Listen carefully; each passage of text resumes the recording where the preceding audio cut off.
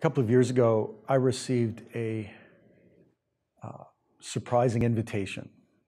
Some friends of mine are clergy in Charlottesville, Virginia, and they said to me, sent me an email, and they said, listen, we've had a number of Ku Klux Klan rallies here in Charlottesville.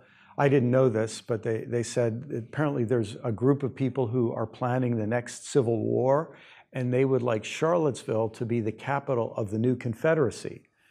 And they said in a couple of months, there's going to be a big rally here. They're going to bring together a group of white supremacist and neo-Nazi groups and have a big rally here in our town. And we have a lot of African-American folks and Latino folks, and we have an immigrant community here. And we know that they're going to be very frightened by these folks who are showing up. We just learned, my friend said that a militia group from Pennsylvania is coming down. There's going to be lots of guns here, and it's going to be a dangerous time. And some of us in the clergy just feel we can't let this happen in our town without us making a stand and saying to the folks who are threatened by these white supremacists that we, the clergy, stand with you, and we stand for peace, and we stand for love, and we aren't going to let our city be taken over by these folks without having a counter presence. They said the problem is we've been able to have a lot of clergy of color who are courageously willing to make a stand on this weekend, and we've had a lot of female white clergy who've been willing to come. We're having a hard time finding white male clergy to come. And so they said, we're desperate. Any chance you could fly up and be with us for that week? Well, how can you say no to an invitation like that? Although I must admit, she's since forgiven me, but I didn't tell my wife any of the details of what was bringing me to Charlottesville because she would have been too nervous. And I must say, it was one of the most scarier moments, really, scarier experiences of my life, to be surrounded by that many people carrying guns and to see things I never thought I'd see in my life. In an American city, see people carrying guns and baseball bats and torches and Confederate flags and Nazi flags, swastikas, walking down streets. It was a stunning day I'll never forget. A couple weeks later, I was back at my home church, and the pastor at my church, just in passing in his sermon, said, you know, Brian here was up in Charlottesville a couple weeks ago as part of the clergy response. And he just said that in passing. As soon as the service was over, an older gentleman came up to me, and he got right in my face. And he said, I do not respect what you did. I think you were wrong to do that. And he just gave me this lecture and kind of read me the riot act in the aisle of the church. When I hear this passage today, where Jesus says, I didn't come to bring peace, but a sword, I remember how I felt that weekend and how I felt in the aisle of my own home church, to realize that Jesus' work as peacemaker often makes things worse before they get better. You know, Martin Luther King Jr. is celebrated and respected today, but you know what they called him? They called him an agitator and a communist. They felt that he was pushing too hard, too fast. He was one of the most hated men in America.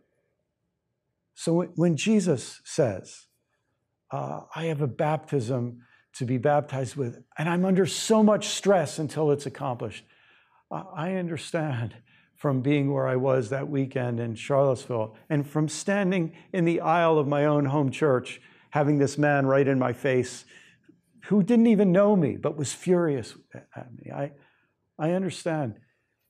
When you are going to address the things that make for peace, address the underlying injustices, the underlying unacknowledged prejudice and hate and evil and fear that's lurking in people's hearts, they're not going to say, oh, thanks for telling us, thanks for helping us see that we're racists. thank you so much. We'll be glad to change. No, there's going to be a pushback. There's going to be counterattack. So Jesus says, listen, don't think that my coming is going to make everything nice and rainbows and roses and all the rest right away. He said, look, in the short run, there's going to be trouble. And the trouble is going to be in the family. And the trouble is going to be between the older generation and the younger generation. Fathers, sons, mothers, daughters, daughter-in-laws, daughters, mother-in-laws. It's going to be a generational conflict. The people who are used to the old way will dig in their heels. And the younger people, and it was mostly, we have to remember, Jesus was 33 as a movement leader. In all likelihood, his followers were younger than he was. Many of them, at any rate. Probably we would have called what Jesus did a youth movement. And Jesus says, look, the things I'm doing are going to really make some people upset, especially maybe the older generation who's used to things being the old way, and now I'm coming, unsettling things. You think about the struggles in our world today. We're still dealing with issues of race. We're still dealing with treating men and women as true equals. We're still struggling and dealing with how to acknowledge our LGBTQ children and parents and neighbors and siblings and friends. We're still struggling with what we're going to do about our entire ecosystem that has been shifted out of balance by our economic system. And we've got to know that in this moment, if we stand with Jesus and do the work of Jesus, we're not just going to have everybody saying, oh, thank you. Thanks for telling us that we need to change from dirty energy to clean. Oh, thanks for telling us that we've got to confront our old assumptions about race or gender or whatever. Oh, thanks. We'll be glad to change. No, it's not going to happen. People are going to be upset. When Jesus came, he was not a pacifier. He was not a law and order dominator. We're going to bring peace by making everybody knuckle under. He was an agitator. He was a fire starter. He knew that things had to heat up before people would wake up.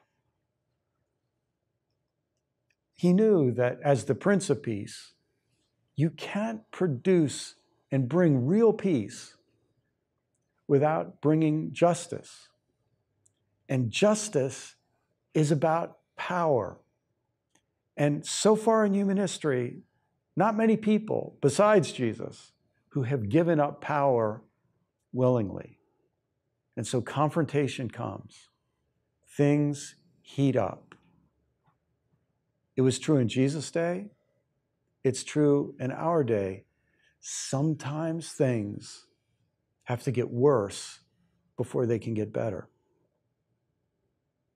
That's probably true in our lives. You know, there might be things that I'm unwilling to face, and the pressure has to heat up to get me humbled to the point and reduced to the point where I'm willing to face some uncomfortable personal truths. But it's true in our religious communities. Sometimes our communities are living in our own spiritual la-la land where we aren't really willing yet to face reality. And things might need to get worse if we're not ready to face reality. It happens in nations, it happens in political parties, it happens in civilizations. Jesus comes along and tells the truth, and he prepares us. He says, listen, it's not going to be easy. Things might get worse before they get better. We might have to heat things up and stir things up before we can wake people up. Amen.